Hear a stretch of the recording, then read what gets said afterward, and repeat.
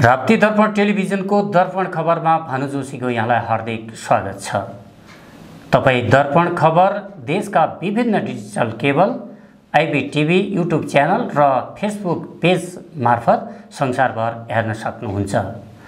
अब सुरु गरौँ आजका प्रमुख खबर शीर्षकहरूबाट। देउखुरीको राप्ती प्राविधिक शिक्षालयमा 100 बेडको आइसोलेसन निर्माण हुँदै दाङको राजपुरमा चरम लापरवाही रिपोर्ट नआउँदै क्वारेन्टाइनबाट डिस्चार्ज, घर गएपछि कोरोना पोजिटिभ, स्थानीयवासी तर्सित।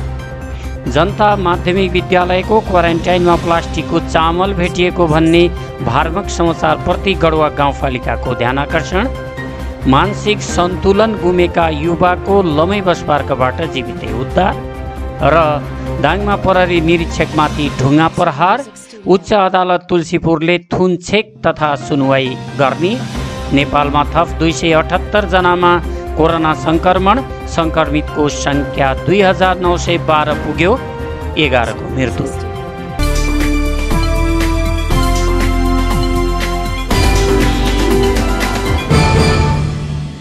दाङको कोरोना विशेष अस्पताल बेलझुन्डीमा बिरामीको चाप बढेसँगै बिरामी राख्ने ठाउँ नभएपछि राप्ती गाउँपालिका वडा नम्बर 4 मा रहेको राप्ती प्राविधिक शिक्षालयमा 100 बेडको आइसोलेसन कक्ष स्थापना गरिने भएको छ। नेपाली सेनाको सुरक्षा र व्यवस्थापनमा 100 बेडको आइसोलेसन कक्ष सञ्चालनमा आउने राप्ती गाउँपालिकाका प्रवक्ता विद्याशरण चौधरीले जानकारी दिएका छन्। आइसोलेसन कक्षमा राप्ती प्रादेशिक अस्पताल तुलसीपुरका फिजिसियन डाक्टरको नेतृत्वमा स्वास्थ्य कर्मी खटिने बताइएको छ। देउखुरीका 4 पालिकामा रहेका एमबीबीएस डाक्टर र स्वास्थ्य कर्मी परिचालित हुने राप्ती गाउँपालिकाले बताएको छ। कोरोना संक्रमित बिरामीको संख्या थपिँदै जान थालेपछि आइसोलेसनमा राख्नुपर्ने बिरामी क्वारेन्टाइनमा बस्नु परेको भन्दै आइसोलेसन कक्ष स्थापना गरिएको बताइएको छ। शिक्षालयमा स्थापना गरिएको आइसोलेसनमा कोरोनाका सामान्य बिरामीलाई मात्र राखिने बताइएको छ। प्रदेश सरकारले तराईका जिल्लामा 200 बेडको आइसोलेसन बनाउने निर्णय अनुसार शिक्षालयमा 100 बेडको आइसोलेसन बनाइएको छ, जसको व्यवस्थापन सहयोग र समन्वय स्थानीय सरकारले गर्नेछ। जिल्लामा 166 बेडको आइसोलेसन तयारी अवस्थामा रहेको बताइए पनि 50 बेडको कोरोना विशेष अस्पतालमा आइसोलेसन बेड मात्रै सञ्चालनमा रहेको छ। बाँकी भनिएका आइसोलेसन बेडमा बिरामी भर्ना गरिएको छैन। कोरोना विशेष अस्पताल बेलझुन्डीमा 100 बेड भनिएको छ, तर त्यहाँ 50 बेड मात्रै छन्। बाँकी अन्य निजी अस्पताल तथा स्वास्थ्य संस्थामा आइसोलेसन बेडको विवरण टिपाइएको छ। उता कोरोना संक्रमितलाई लक्षित गरेर तुलसीपुर उपमहानगरपालिकाले आइसोलेसन वार्ड निर्माण प्रक्रिया अगाडि बढाएको छ। पहिलो चरणमा 50 बेडको आइसोलेसन बनाउने गरी उपमहानगरपालिकाले कामलाई अगाडि बढाएको हो। यता बङ्गलाचुली गाउँपालिकाले 50 बेडको आइसोलेसन तयार पार्ने भएको छ। गाउँपालिकाले कोरोना संक्रमितहरूको उपचारका लागि अहिले 40 बेडको आइसोलेसन तयार पारिसकेको छ। अहिले गाउँपालिकाले वडा नम्बर 4 को झुलीडाँडामा 15 बेडको र वडा नम्बर 1 को प्राथमिक स्वास्थ्य केन्द्र सिउजामा 25 बेडको आइसोलेसन निर्माण गरिसकिएको बङ्गलाचुली गाउँपालिकाका प्रमुख प्रशासकीय अधिकृत ने बहादुर ओलीले जानकारी दिए। साथै प्राथमिक स्वास्थ्य केन्द्र सिउजामा 10 बेड पछि थप गरिने समेत प्रमुख प्रशासकीय अधिकृत ओलीले जानकारी दिए। बङ्गलाचुली गाउँपालिकाले अहिले 14 जना कोरोना संक्रमित बिरामीलाई आफ्नै आइसोलेसनमा राखेर उपचार समेत थालिसकेको छ। उपमहानगरपालिकाले दोघरेमा रहेको सभा हल र राप्ती लाइफ केयर राजापुरमा रहेका भवनमा आइसोलेसन प्रक्रिया अगाडि बढाउने भएको छ।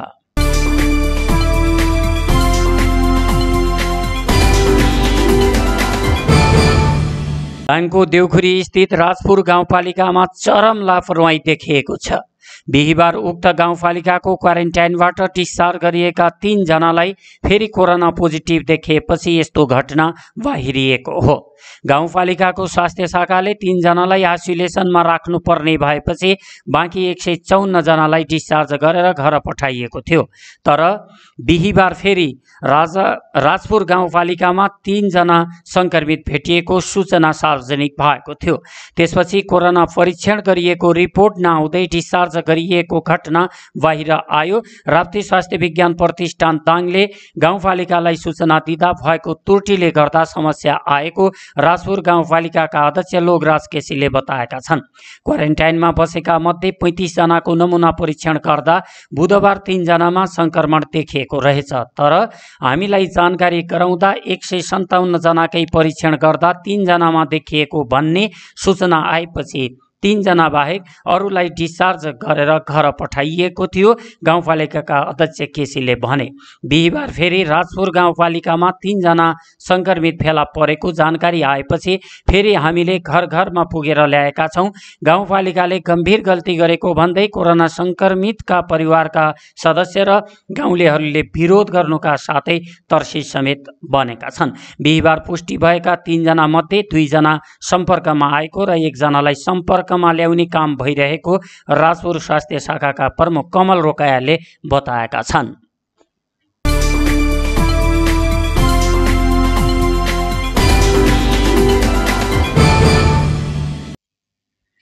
लमै 5 लमै बस पार्क नजिकै बन्दै गरेको व्यापारिक भवनको माथि पुगेर असुरक्षित रेलिङ नभएको ठाउँमा सुतेका 1 जना अन्ताजी 30 वर्षका आफ्नो नाम ठेगाना बताउन नसक्ने र मानसिक सन्तुलन गुमाएका युवकलाई लमैका युवा र प्रहरीको समूहले सकुशल उद्धार गरेको छ। देशमा कोरोना संक्रमणको जोखिम बढेको अवस्थामा निर्माणाधीन व्यापारिक भवनको माथिल्लो तलामा पुगेर बाहिरी भागमा असुरक्षित अवस्थामा रहेका झट्टै हेर्दा भारतीय नागरिक जस्ता देखिने युवक रातिमा माथिल्लो तलाबाट र लिफ्टको खुला क्षेत्रबाट खस्ने डर बढेपछि उनलाई लामो प्रयासपछि भवनको तल झारिएको लमै वडा प्रहरी कार्यालयमा कार्यरत हवलदार नवराज आचार्यले जानकारी दिएका छन्। उद्धार गरिएका युवाको स्वास्थ्य अवस्था सामान्य रहेको छ। उनलाई स्थानीयले खाना र पानीको व्यवस्था गरी सुरक्षित ठाउँमा सारिएको छ। सडक मानव उद्धार अभियानमा लमै नगरपालिका, लमै वडा प्रहरीको टिम, पत्रकार र स्थानीय युवाको सहभागिता रहेको थियो।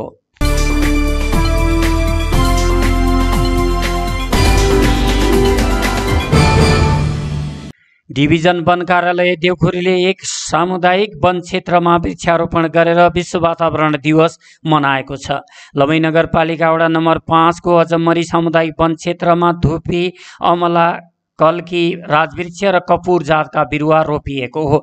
सुरक्षित जीवनका लागि जैविक विविधता भन्ने मुख्य नारा लेखिएको ब्यानर सहित डिभिजन वन कार्यालय र अजम्मरी सामुदायिक वनको संयुक्त पहलमा वन क्षेत्रमा बन्दै गरेको पार्कभित्र विभिन्न जातका बिरुवा रोपिएको छ। पछिल्लो समय प्राकृतिक सम्पदाको दोहनका कारण वातावरण नै जोखिममा परेको भन्दै यो तत्काल नरोके विश्व नै भयावह अवस्थामा पुग्ने डिभिजन वन कार्यालय देउखुरीका प्रमुख प्रवीण बिडारीले भने। अहिले विश्व नै कोरोना भाइरसका कारण आतंकित भएको हुँदा महत्त्वपूर्ण कार्यक्रमलाई थोरै संख्यामा सीमित राख्नु परेको बताउँदै डिभिजन वन प्रमुख बिडारीले देशको अवस्था बिस्तारै सुधार हुँदै गयो भने वन वातावरण र संरक्षणका बारेमा आम उपभोक्तालाई बुझाउने गरी कार्यक्रमको आयोजना गर्न आवश्यक रहेको बताएका छन्।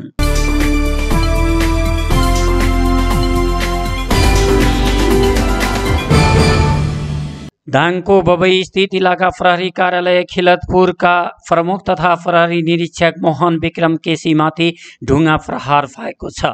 बिहिबार राति 8:30 बजीतिर केसीको कमान्डमा 7 जना प्रहरीको टोली गस्तीमा गएको अवस्थामा बबई गाउँपालिका वडा नम्बर 5 पञ्चेकुलेका 45 वर्षीय चित्रबहादुर डाङ्गी र उनका 27 वर्षीय छोरा हेमराज डाङ्गीले मापसे गरेर प्रहरीमाथि हातपात तथा ढुङ्गा प्रहार गरेको जिल्ला प्रहरी कार्यालय दाङका प्रहरी नायब उपरीक्षक सुमित खड्काले बताएका छन्। पञ्चकुले बजारमा गस्ती गएको क्रममा टाउकोमा चोट लागेर घाइते भएका केसीको राप्ती प्रादेशिक अस्पताल तुलसीपुरमा उपचार भइरहेको छ।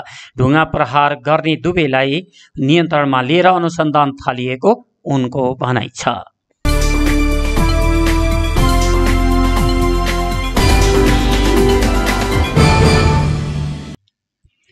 दाङ देउखुरीको राप्ती गाउँपालिका वडा नम्बर 8 कोहलुवाको श्रीनगर डाँडामा बन्न लागेको बौद्ध गुम्बाको शिलान्यास गरिएको छ।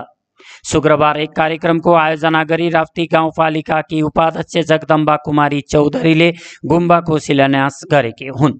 पवित्र बौद्ध मन्त्रोच्चारणका साथ गुरुङ समुदायको पवित्र धार्मिक स्थलको रूपमा रहेको गुम्बाको सामाजिक दूरी कायम गर्दै शिलान्यास गरिएको हो। गाउँपालिकाका अध्यक्ष नुमानन्द सुवेदी, वडा अध्यक्ष गोकर्ण बहादुर राणा मगर, कार्यपालिका सदस्य विष्णु गुरुङ, श्रीनगर बौद्ध गुम्बा निर्माण समितिका पदाधिकारी, टोल विकास संस्थाका प्रतिनिधि, स्थानीय नागरिक लगायतको सहभागितामा गुम्बाको शिलान्यास गरिएको हो। शान्तिका प्रतीक गौतम बुद्धको प्रतिमा स्वरूप मूर्ति सहितको गुम्बा स्थललाई पर्यटकीय स्थलको रूपमा विकास गर्ने उद्देश्य अनुसार गुम्बा निर्माणका लागि शिलान्यास गरिएको बौद्ध गुम्बा निर्माण समितिका लुमबहादुर गुरुङले जानकारी दिएका छन्। गाउँपालिकाको करिब 8 लाख बढी रकमबाट निर्माण गर्न लागि गुम्बाको प्युठान स्थित मल्लरानी निर्माण सेवाले असार मसान्तसम्म काम सम्पन्न गर्ने बताएको छ।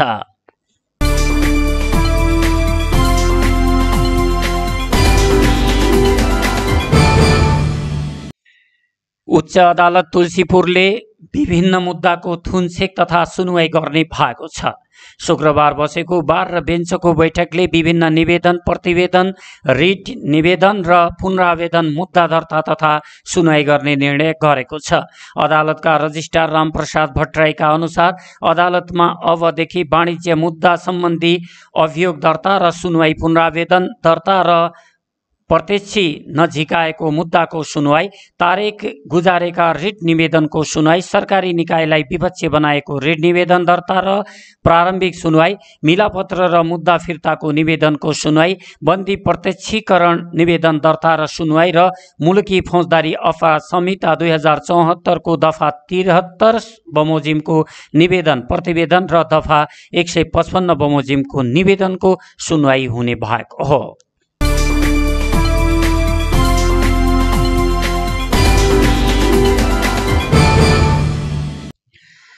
लकडाउनका कारण व्यवसायीहरू मारमा परेको र सरकारले व्यवसायीलाई कर तिर्ने समय अवधि थपे पनि पर्याप्त नभएको भन्दै सिसिनिया विरोध प्रदर्शन गरिएको छ। सिसिनिया उद्योग वाणिज्य संघले बिहिबार सिसिनियामा सरकारलाई दबाब दिन विरोध प्रदर्शन गरेको हो। सरकार विरुद्ध नाराबाजी गर्दै उनीहरूले विगत 2 महिनादेखि जारी लकडाउनका कारण एकातिर व्यवसायीहरूको दैनिकी शून्य अवस्थामा झरेको र जीविकोपार्जन गर्न मुस्किल परेको अवस्थामा नेपाल राष्ट्र बैंकको निर्देशन विपरीत केही बैंकहरूले लकडाउनको समयमा पनि बैंक ब्याजको भुक्तानीको लागि ताकेता र सरकारले जेठ 25 सम्म कर तिर्नका लागि गरेको सूचना प्रकाशनपछि चौतर्फी विरोध पश्चात कर तिर्ने समय अवधि असार 4 गतेसम्म पुर्याए पनि पर्याप्त समय नरहेकोले लकडाउन खुलेको 3 महिनापछि मात्र कर र बैंक ब्याज तिर्ने बताएका छन्। उनीहरू हाम्रो आन्दोलन गल्दैन, असार 7 गते चल्दैन, आहत होइन राहत दे सरकार, घर भाडा तथा बैंक ब्याज सम्बन्धी नीति तयार गर लगायतका नाराहरू समेत लगाएका थिए। कार्यक्रमलाई सिसिनिया उद्योग वाणिज्य संघका पूर्व अध्यक्ष तथा सल्लाहकार पूर्णबहादुर बुढाथोकी, अध्यक्ष शान्तराज भण्डारी, उपाध्यक्ष युवराज सेन ठकुरी, सचिव मदन पोखरेल लगायतका वक्ताहरूले सम्बोधन गरेका थिए। कार्यक्रमको सञ्चालन संघका महासचिव ईश्वरी प्रसाद अधिकारीले गरेका थिए।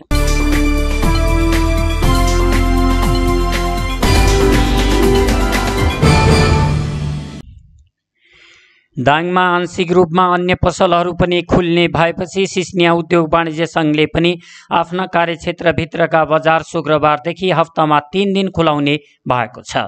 विगत लामो समयदेखिको बन्दाबन्दीका कारण व्यापार व्यवसाय धरापमा परेको भन्दै बिहिबार संघको बैठक बसेर आइतबार, मंगलबार र शुक्रबार बिहान 6 बजेदेखि 9 बजेसम्म होटल, सेलुन र ब्युटी पार्लर बाहेक सबै पसलहरू खोल्ने निर्णय गरेको छ।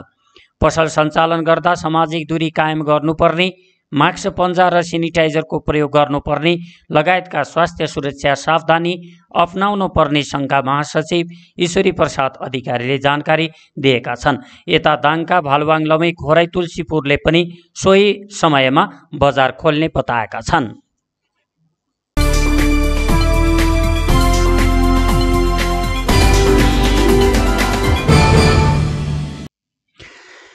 ज्यालादारीमा काम गर्ने मजदुरहरूको जीवन कष्टकर भएको कुरा बताएका छन्। कोरोनाका कारण विश्वव्यापी सङ्कट भएको र यस प्रकारका सङ्कटलाई मानव समुदायले जित्दै आएको इतिहास भएकोले यसलाई हामीले जित्नुपर्छ। त्यसैले हतोत्साहित नभएर स्वास्थ्य सावधानीका साथ अगाडि बढ्नुपर्ने अध्यक्ष केसीले बताएका छन्। राष्ट्रिय जनमोर्चा दाङको आयोजनामा कोरोनाले उत्पन्न सङ्कट र अबको दैनिकी जीवन विषयक अनलाइन अन्तर्क्रियालाई सम्बोधन गर्दै अध्यक्ष केसीले सो कुरा बताएका हुन्। लकडाउनलाई मोडालिटीलाई परिमार्जन गर्दै परीक्षणको दायरालाई बढाउनु पर्ने उनको भनाइ छ। सरकारले प्रवासी नेपाली नागरिकका समस्या पनि समाधान गर्नुपर्ने र उत्पादनका कामहरूलाई पनि अगाडि बढाउनु पर्ने उनको भनाइ छ। राष्ट्रिय जनमोर्चा दाङका जिल्ला अध्यक्ष गणेश आचार्यको अध्यक्षतामा भएको कार्यक्रममा नेकपा मसाल दाङ जिल्ला प्रवक्ता भरत भण्डारी, अखिल नेपाल जनजाति सम्मेलनको केन्द्रीय महासचिव रामबहादुर बुढा, अखिल नेपाल युवक सङ्घका केन्द्रीय अध्यक्ष अनिल किशोर घिमिरे, अखिल छट्टौँका केन्द्रीय अध्यक्ष विमल पोखरेल, नेपाल कम्युनिस्ट पार्टी नेकपाका जिल्ला सचिवालय सदस्य सुरामणि बेलबासे, उद्योग वाणिज्य महासङ्घ प्रदेश 5 का उपाध्यक्ष हेमराज बन्जाडे लगायतले बोलेका थिए।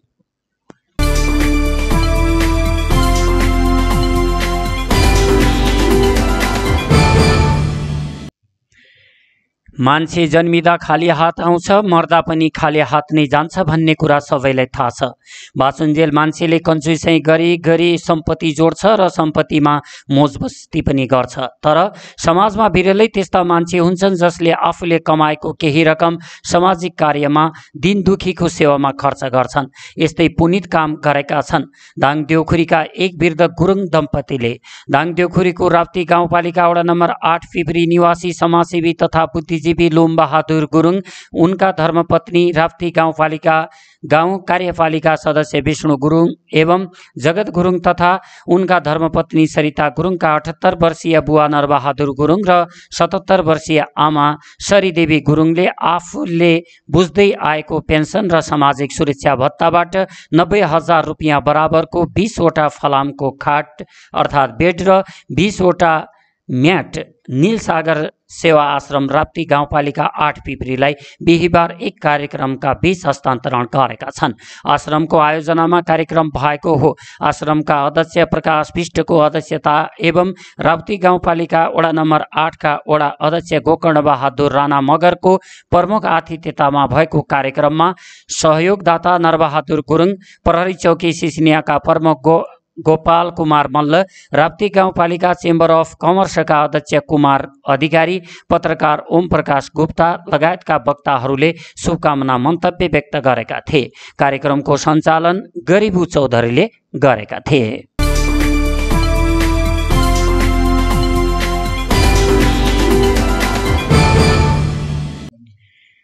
त्रिसिद्धेश्वरी राप्ती सार्वजनिक यातायात सेवा प्राली तुलसीपुर दाङले देउखुरी क्षेत्रमा बसोबास गर्ने यातायात मजदुर, चालक, सहचालक र कर्मचारीहरूलाई खाद्यान्न राहत वितरण गरेको छ। दाङको भालुवाङ पुल चोकबाट शुक्रबार बिहानबाट राहत वितरण कार्य गरिएको हो। प्रति परिवार 15 केजी चामल, 2 केजी नुन, 1 लिटर खाने तेल, 1 केजी दाल भालुवाङ लमै र अमिलिया क्षेत्रका विभिन्न रुटमा सञ्चालन गर्ने 100 घर परिवार मजदुरहरूलाई सो राहत वितरण गरिएको हो। राहत वितरण कार्यक्रममा प्रालीका सचिव नारायण न्यौपाने, कल्याणकारी कोषका उपसचिव ऋषि राज राउत छेत्री, सञ्चालक समितिका संयोजक राजु अधिकारी, रुट संयोजक माधव पोखरेल, सदस्यहरू प्रकाश बस्नेत, मुकुन्दराज शर्मा, गोपाल गिरी, रुट इन्चार्ज बिन्तीराम चौधरी लगायतको सहभागिता रहेको थियो।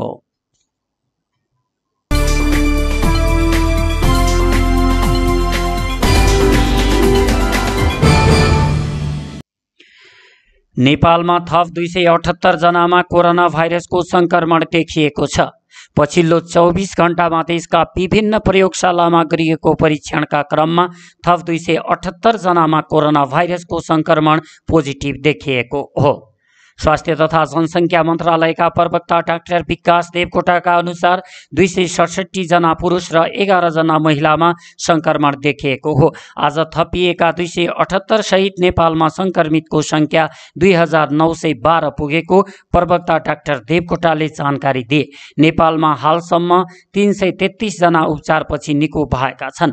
पछिल्लो 24 घण्टामा 43 जना उपचारपछि निको भएर डिस्चार्ज भएका हुन्। प्रवक्ता डाक्टर देवकोटाका अनुसार हालसम्म देशका 68 जिल्लामा संक्रमण देखिएको छ। सुर्खेतका 28 वर्षीय पुरुषको मृत्यु भएको छ। यो सँगै देशभर मृत्यु हुनेको संख्या 11 पुगेको छ।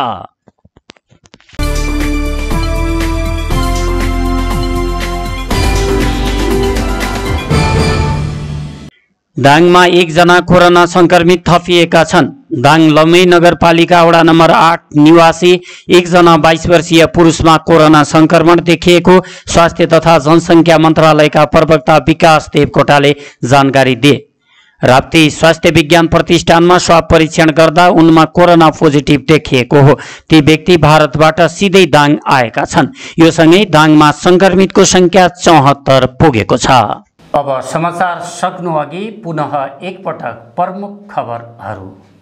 देउखुरीको राप्ती प्राविधिक शिक्षालयमा 100 बेडको आइसोलेसन निर्माण हुँदै दाङको राजपुरमा चरम लापरवाही रिपोर्ट नआउँदै क्वारेन्टाइनबाट डिस्चार्ज, घर गएपछि कोरोना पोजिटिभ, स्थानीयवासी तर्सित। जनता माध्यमिक विद्यालयको क्वारेन्टाइनमा प्लास्टिकको चामल भेटिएको भन्ने भ्रामक समाचारप्रति गढुवा गाउँपालिकाको ध्यानआकर्षण। मानसिक सन्तुलन गुमेका युवाको लमै बस पार्कबाट जीवितै उद्धार र दाङमा प्रहरी निरीक्षकमाथि ढुङ्गा प्रहार। उच्च अदालत तुलसीपुरले थुनछेक तथा सुनवाई गर्ने। नेपालमा थप 278 जनामा कोरोना संक्रमण, संक्रमितको संख्या 2912 पुग्यो, 11 को मृत्यु। आजको दर्पण खबरबाट म लगायत सम्पूर्ण टिम बिदा माग्दछौँ। हस्त नमस्कार।